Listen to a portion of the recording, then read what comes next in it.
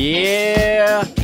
Thank you for joining us on this very special edition of the Gavin and Zach Show. It is Tuesday, March 11th. Yes, sir. 2014. Happy 311 Day. Happy 311 Day, everybody. I am Gavin. And I am Zach, and there are plenty of ways that you can get in touch with the program. You are on GavinandZachShow.com.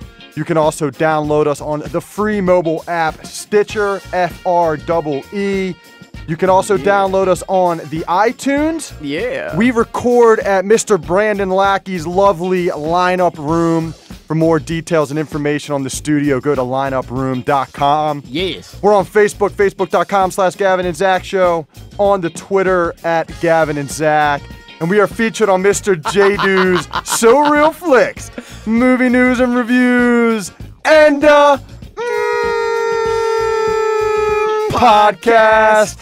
And we went full gusto today. Oh, we did. We had to go full gusto today because it is more than special in the studio today. Very special edition. We're Hollywood Gavin and Zach today. We are.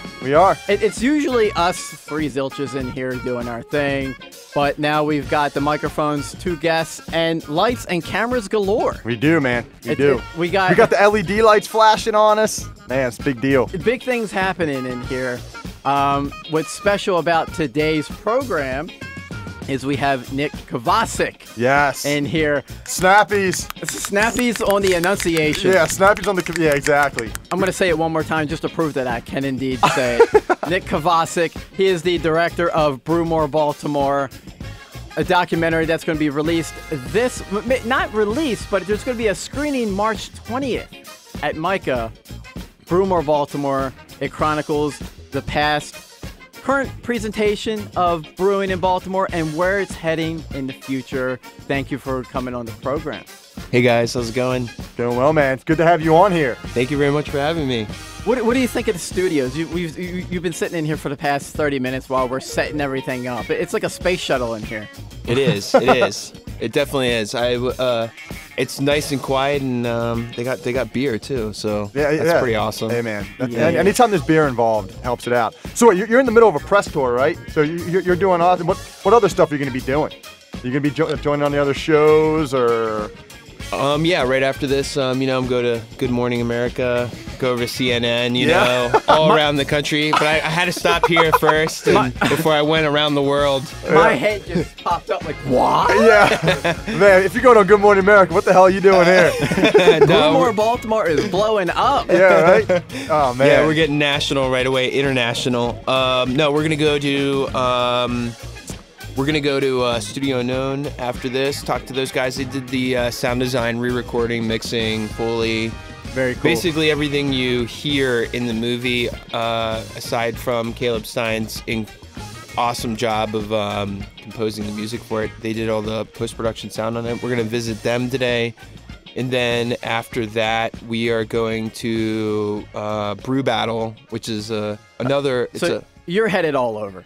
Yeah, we're going. You're headed everywhere. You are stacking up the miles on the old vehicle today, aren't you? That's right. That's great, man. You can get some more information if you want to hit them up. It's brewbaltimore.com, facebook.com/It's Brewing in Baltimore. They even have a Twitter handle, twitter.com/brewbaltimore.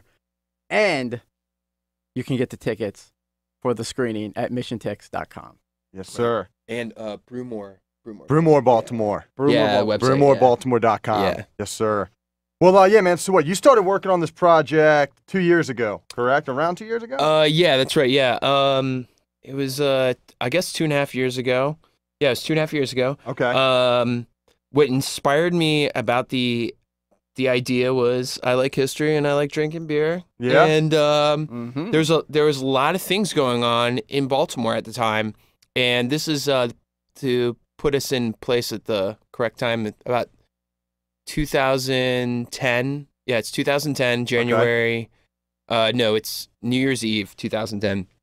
And we were actually just finished up a music video for Bosley Brown, and we actually just finished up another music video actually this past weekend.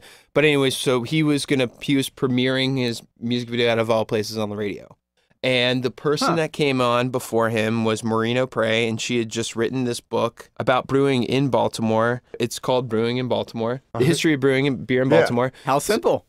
So Maureen O'Prey is on this show before Bosley, and she just wrote a book called Brewing in Baltimore. And so heard the interview, got inspired about it. It's like, somebody should do a documentary about this. There's a lot of history in Baltimore, and people don't realize it, that the first industry in Baltimore was actually brewing beer. The Barnett's family in the 18th century were the first people brewing beer in Maryland, in Baltimore. Wait, so is that the building with the big Natty Boh guy? Is that the factory that they did it in back in the day? Or yeah, that was one of the many places. At the turn of the century, the 19th, 20th century, there's over 40 production breweries in the city. Yeah. Wow, that's crazy. City. Wow. Yeah. And when you think now, like, there's this big craft beer explosion in the country, to think that at one point in time that there was over 40 labels, beer brands in the city. Just in Baltimore City. Yeah. It's pretty crazy. I think. And we're drinking one of them right now, correct? Yeah, we're drinking Natty Boh right now. Yeah. Natty Boh. Oh, yeah. And the building with the guy on the top of it is the National Brewery. And that has been there for almost 200 years. Or no, I guess, it's close to, 150 years, I guess. Yeah. Yeah, something like that. But it's no longer a brewery. But they took that that now it's an office building, actually. Oh, okay. But that is like one of the many breweries that were in the city, and actually is pretty cool because David Nipp, who is actually in the movie, the property manager at the Natty Boh Tower, what it's called now,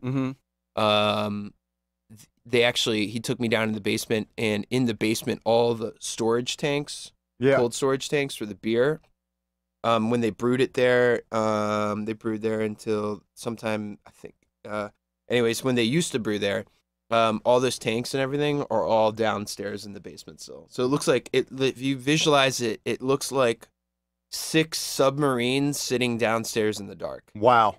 That's wild. Yeah, it sounds like a submarine down there. Yeah. Like a bunch of seamen down there just doing their thing. Yeah, right. It's crazy that you bring up that there used to be so many breweries. You said upwards of 40 breweries at any given moment way back in the day. So Baltimore has this huge history of brewing beer. It's almost as if it's like Willy Wonka and the Chocolate Factory, and like the Chesapeake Bay is literally just filled with booze. There used to be so many breweries here. And then just out of nowhere, what happened? Like, what made them like hit a brick wall? It really was Prohibition, actually. Yeah. Yeah, it's Prohibition really killed the breweries. And if the bigger breweries, if they could survive, and this is not just here, this is not just in Baltimore, this is nationwide. So before Prohibition, there was, you had like your local craft brewery or your local beer brand. Like every neighborhood had their own beer brand. So you could go, like walk, you go like say down to DC, you go to Philadelphia, you can go to New York, you can go to Atlanta, and they all had like, they may not have had over 40 brands, but there were, everywhere you went, there was different brands everywhere. So it's kind of like, it's like that today. We're pretty fortunate now that we have that. Yeah. So that's basically, that's what happened. Prohibition killed the local brewer. Goddamn Prohibition, man. Screwing up the industry for us all. Had to resort to making it in the bathtub. Yeah, right. So you're creating, a couple years ago go by, and you realize you want to do this documentary.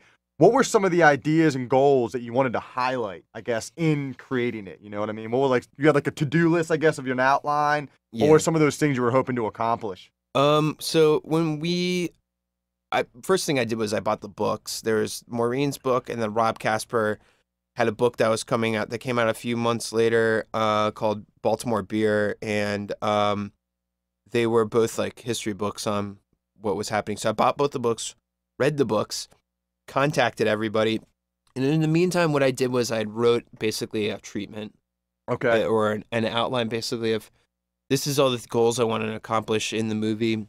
And one of the most important things I wanted to put out there in the movie was I wanted to make the city, Baltimore City, and make let me start over. One of the things I wanted to establish in the movie was Baltimore as a character in the movie. Right. That's cool. Now you're thinking, it's like, how do you make like a geographical area You could do that with Baltimore easy. Yeah.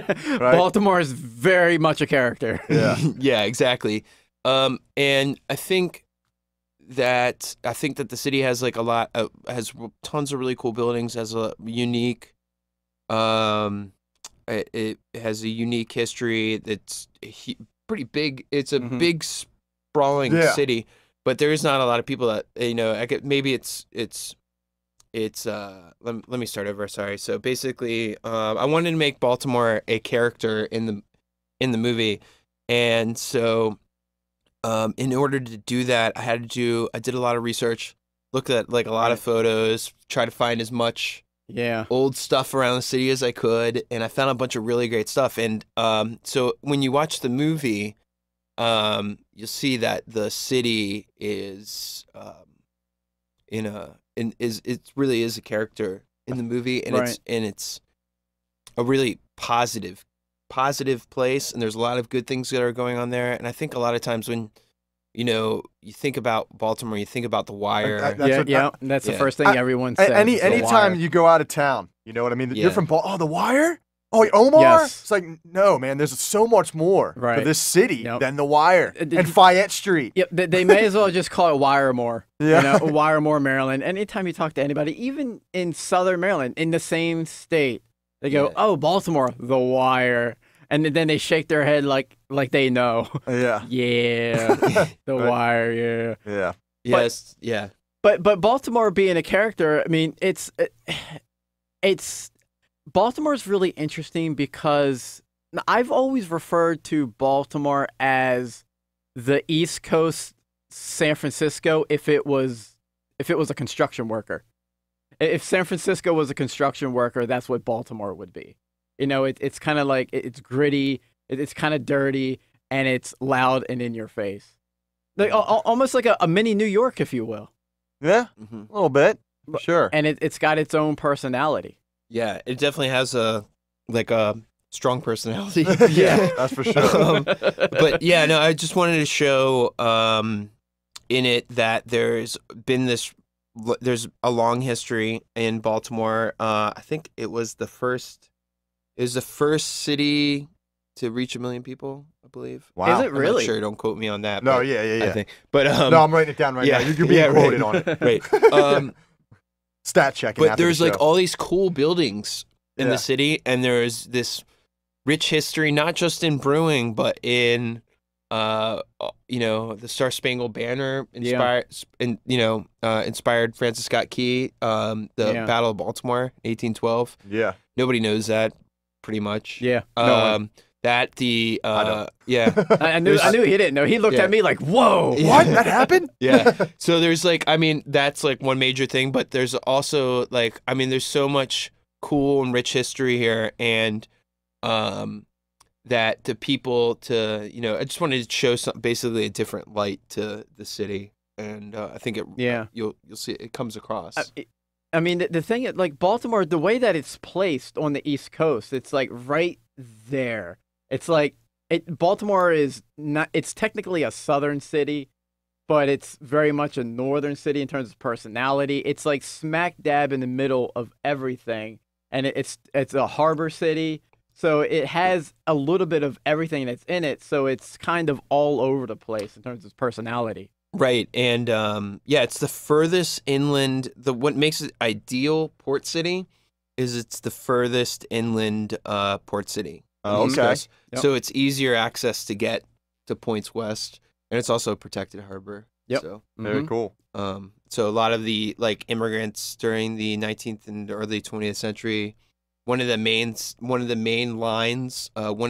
steamship lines to come here was from Hamburg, Germany they basically dropped you off in Baltimore. So Yingling family, D.G. Yingling. Yes. He came, their family, they came to Baltimore, and he was used to his style of beer, the type of beer he brewed, or where he came from, he wanted to find a place that was similar to that. So he came to Baltimore. And then from there he went to Pottsville, is that where it is? yeah, In Pennsylvania? Yeah, Pottsville, Pennsylvania, and that was more ideal. And they were able to. That's where he set his brewery up there, and dug out the caves and everything for lagering and everything.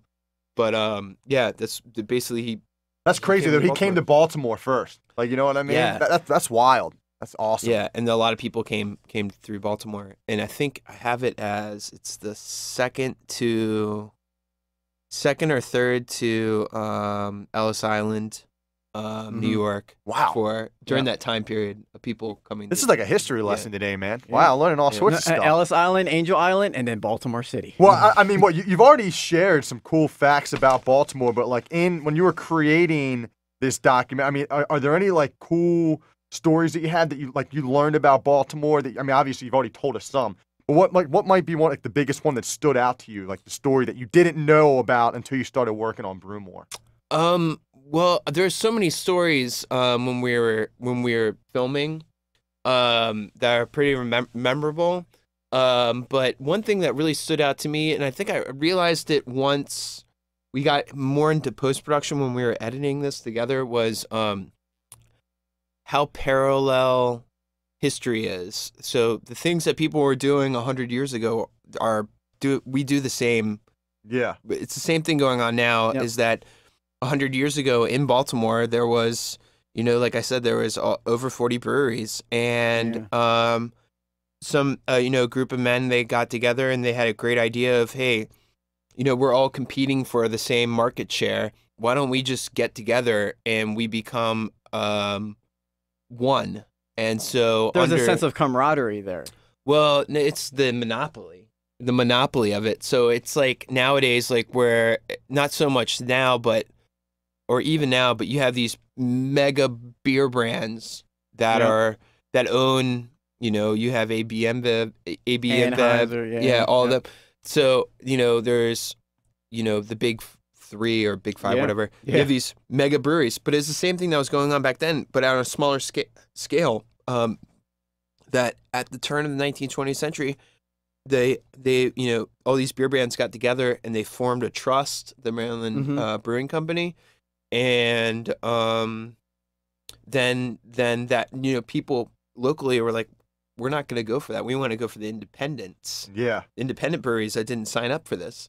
Right. And that it didn't last, and people then they formed another trust, but anyways, till Prohibition, and then Prohibition killed everything. But people wanted the independent brewery over the monopoly brewery or the larger breweries because that's they were willing to pay a little bit more for the independent brand, for like the underdog. And it's the same thing now for like craft beer or the smaller beers. Yeah. That people want to buy local and support local business, and it's instead of some mega corporation wherever they're located. And it's really interesting too, because craft like beer and alcoholic beverages, things like that, people are more than willing to spend just a couple extra shekels on beer, but that's like not true for anything else. And like, food, yeah. Yeah, and food and everything. Walmart is so huge. And like people will go there to buy everything,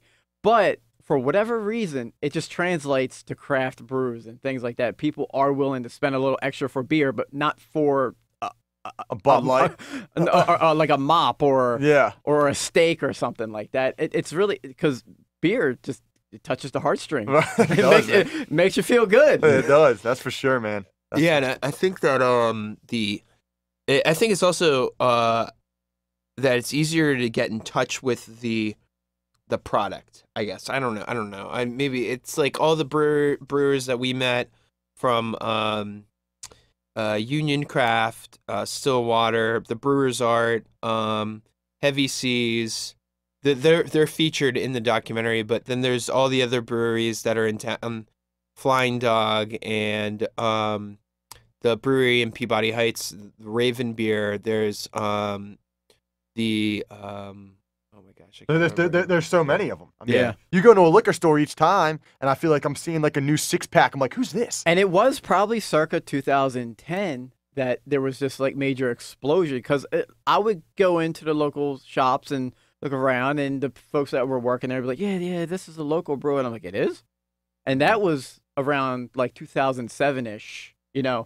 It was, for whatever reason, somehow, some way, when the recession hit, they all started to pop up everywhere. Mhm. And it seems almost the opposite of what would have happened, but they took a chance, and a lot of these breweries and it worked. Achieved, yeah. It worked. I guess beer is almost recession proof.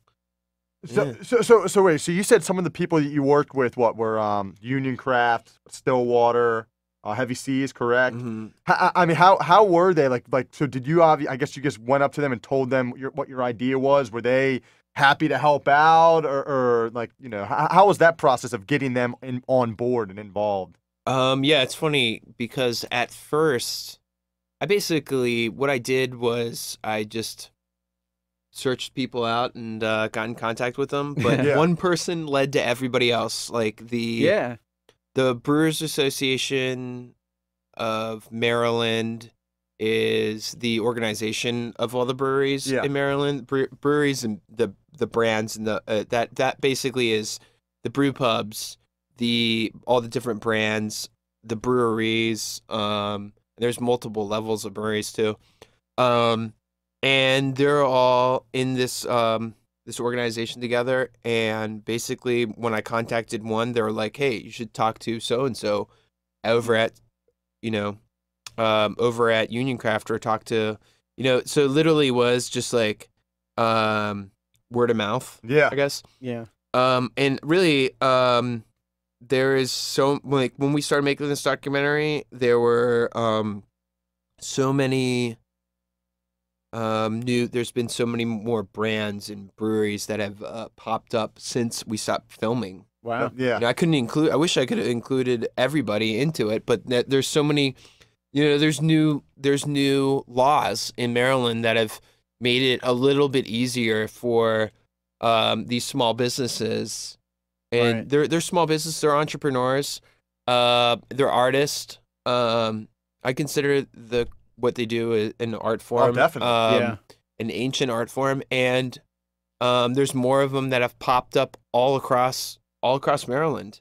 And one of the most interesting laws that has popped up is I'm not sure the name of it, but basically it's easier now for a farm to get a license to become a brewery if you grow one of the ingredients, like hops. Wow. Basically, if you grow hops, Yeah. and you have the acreage, you can build a brewery. That's wow. Well, I mean, it's funny you mentioned how you said it's kind of like an art form. I think it's cool for all like these companies to do it, but what you also highlighted some home brewers too. Mm-hmm. I think that's an awesome what they do. They don't have the crazy equipment like some of these breweries do, but they still can make some fantastic beer. I mean, Yeah. How was that? Like talking to some home brewers, was that? Yeah, actually, home brewing is pretty interesting in that this is how everybody gets started in brewing beer. Is that most of these guys, every single one of these guys that's in everybody that's in the movie. Start from home brewing. Everybody they have this initial passion for beer through home brewing. Wow. And what's funny about and there's lots of women that homebrew too. There's a whole club in Baltimore called Lady Brew. Oh, really? That is, yeah. Wow. And they make really good beers. My girlfriend, she brews beer, and her and I together, we brew beer together.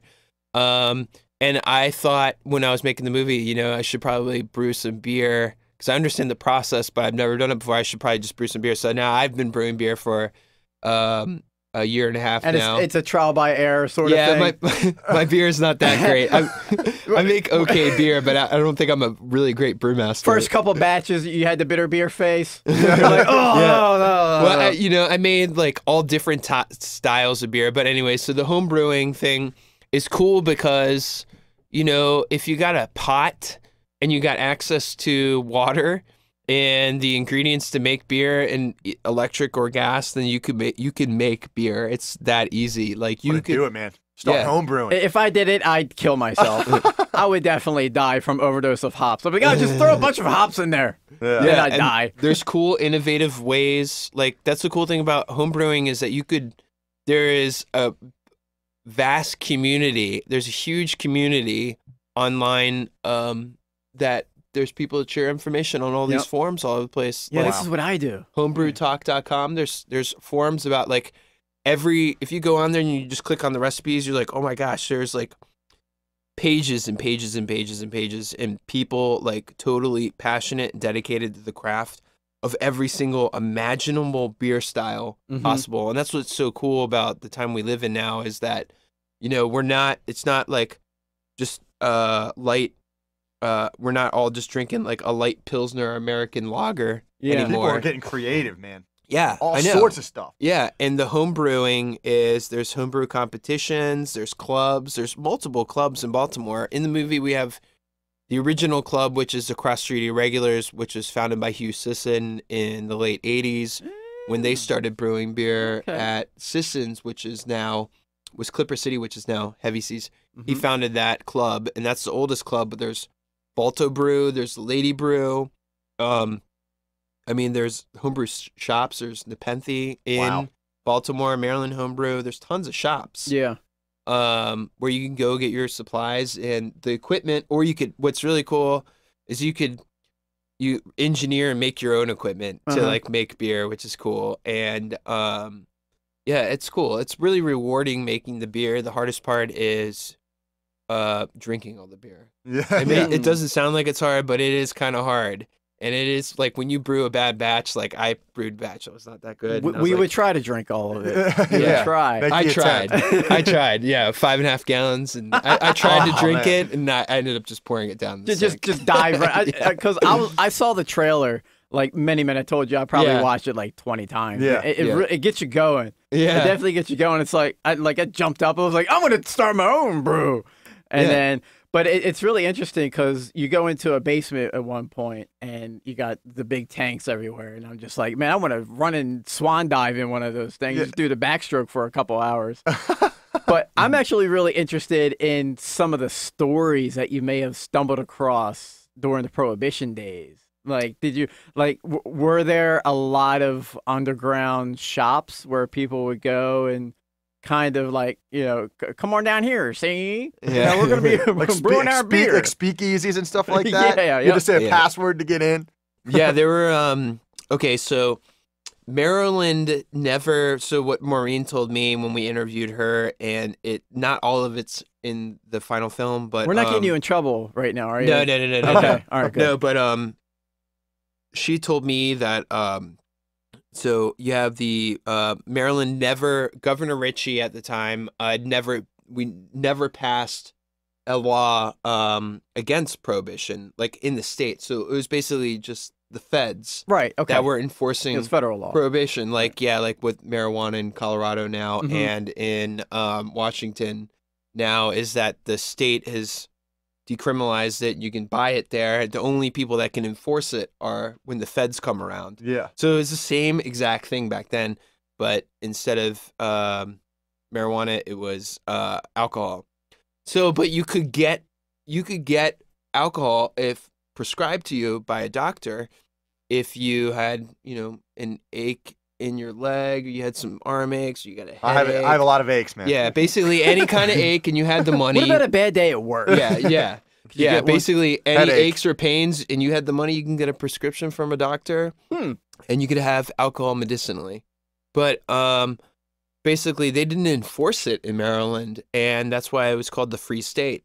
And that's why they had that bar at Camden Yards called Free State. Oh, bar. wow. That's wild. And learn something every day. Yeah. There was no enforcement other than the Federal Bureau of Prohibition. But what she told me was when a bar or a tavern, like say down in Fells Point, like down or in Canton Square, down by the docks, when they had beer, they would put a sign out that said "Fresh Fish."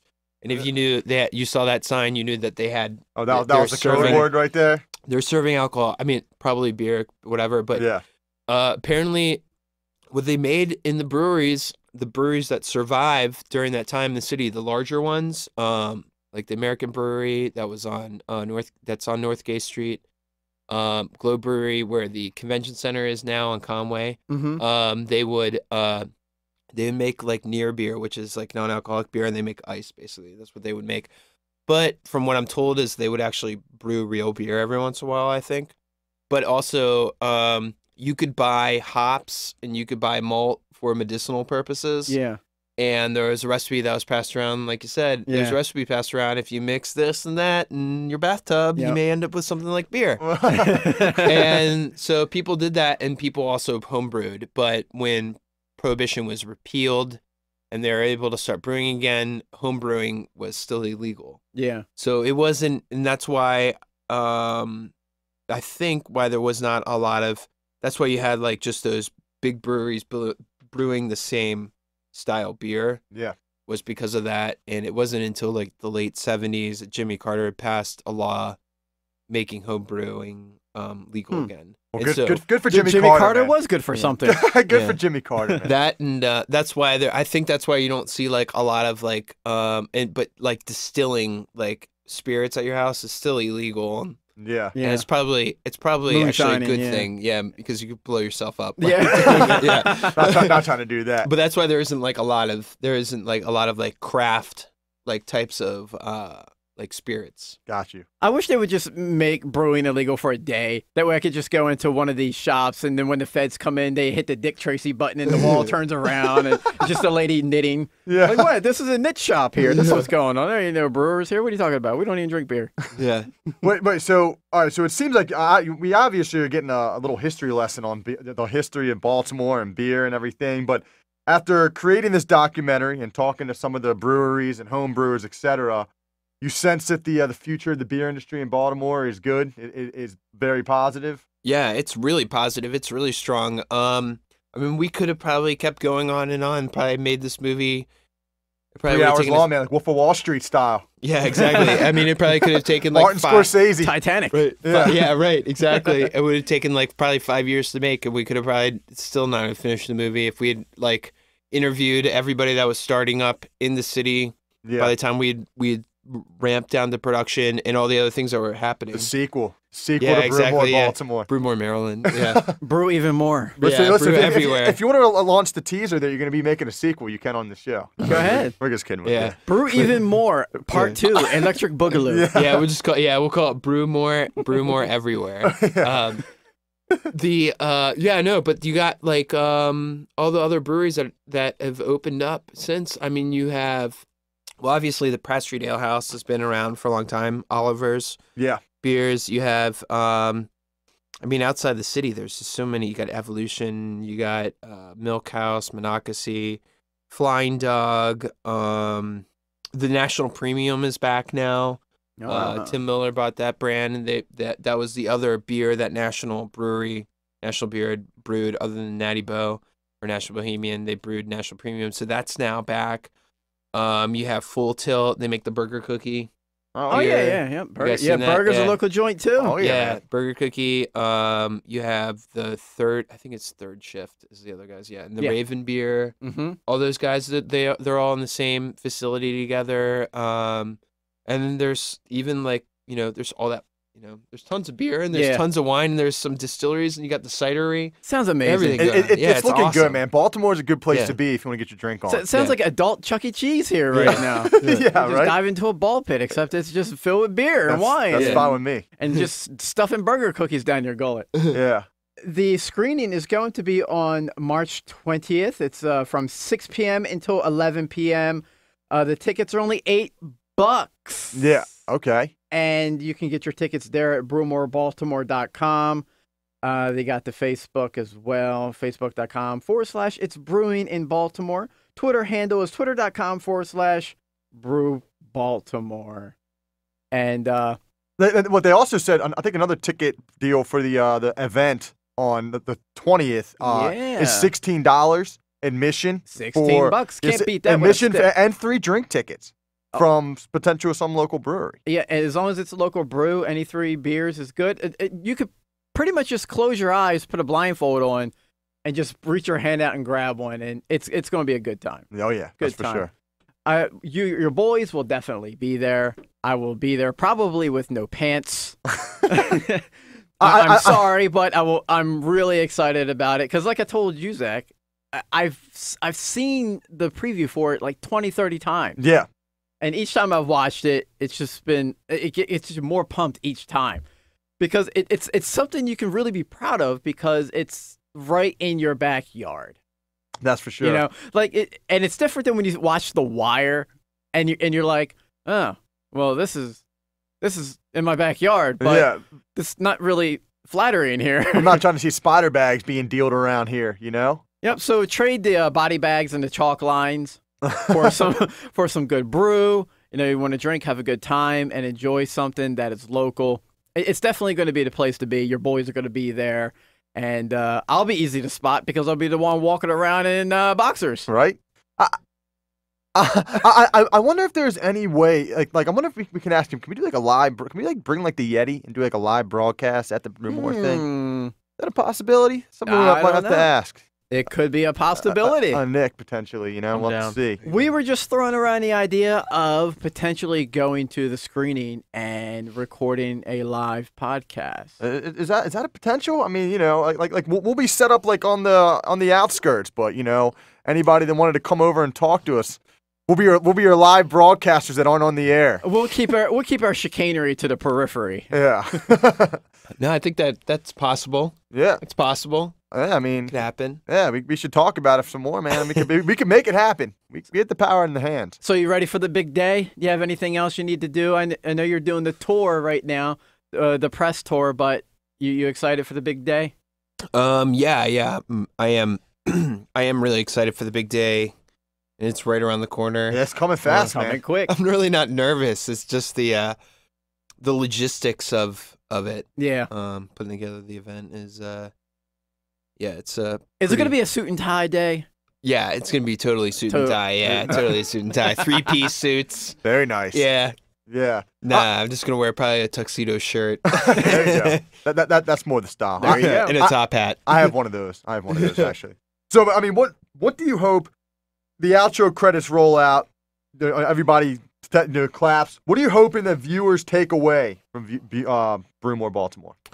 I hope that everybody comes away from the event. Oh, sorry. Yeah, drink your beer. It's okay. It's okay. Yeah, cheers. Cheers. We're all friends here now, anyway. Yeah. Cheers, man. Yeah.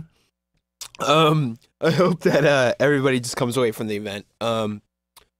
Drunk. No. Like, I hope everybody just comes away from the event with, this was a great experience. I learned a few things, and the movie was okay. Yeah.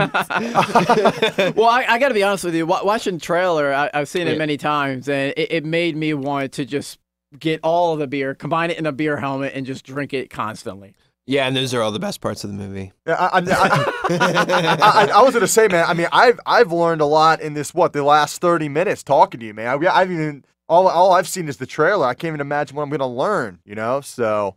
It's definitely something that I think anybody in this neighborhood, the surrounding areas, can be proud of. You know what I'm saying? So we can.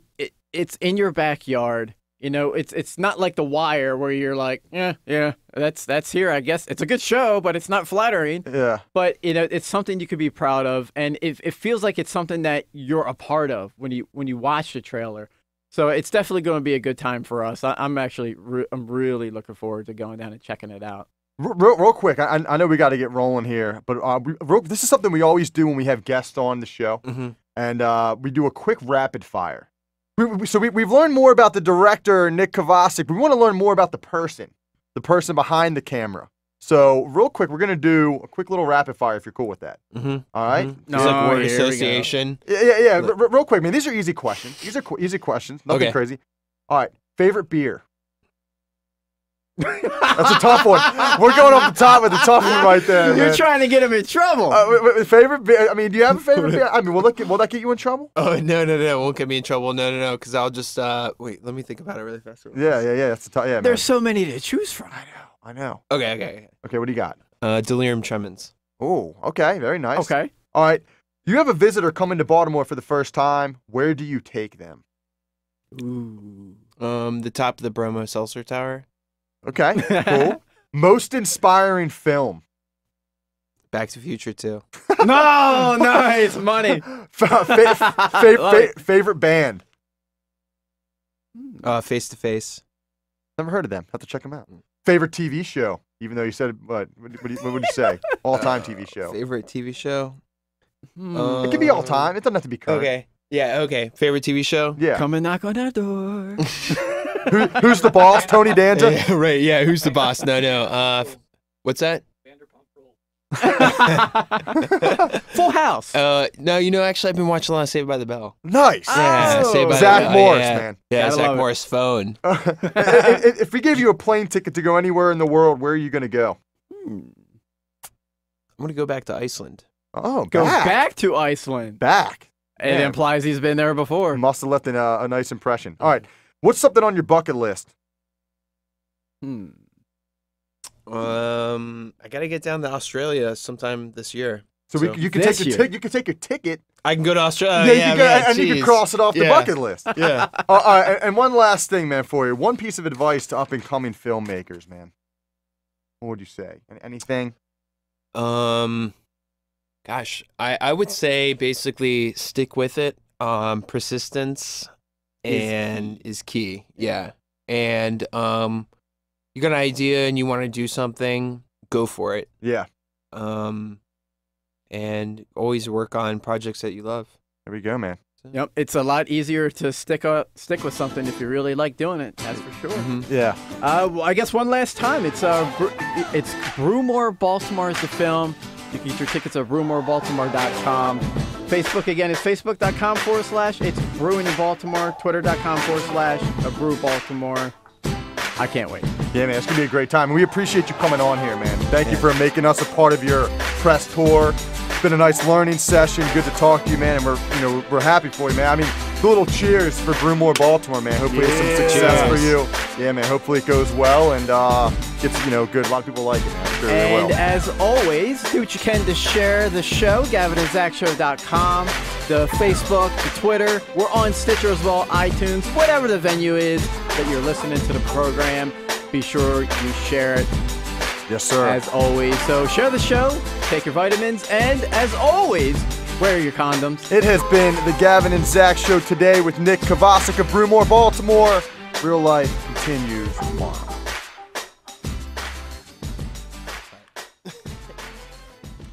End scene.